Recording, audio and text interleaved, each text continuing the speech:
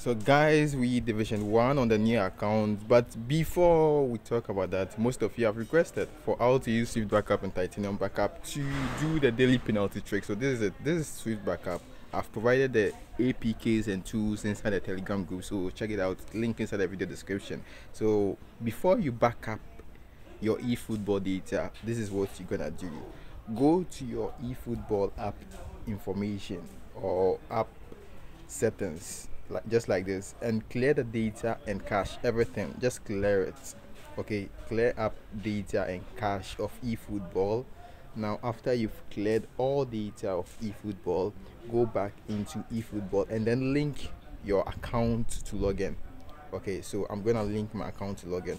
Once I link my account to login, it would ask me to download the new live data. I'll download it, wait for it to finish. After it finishes, and then you proceed and enter into eFootball, that's when you back up. So let me show you what I mean.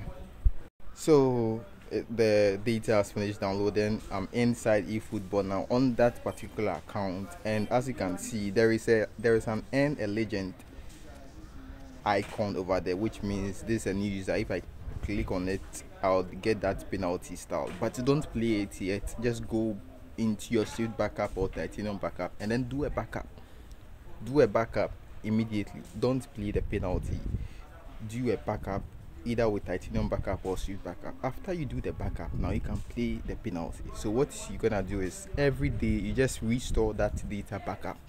Okay, you restore the data backup and you would get that particular penalty trick working for you. So it's very simple as A, B, and C. And guys, I'm gonna see you in the next one. Like the video, share, and if you have any questions, comment below. I'm gonna see you guys in the next one.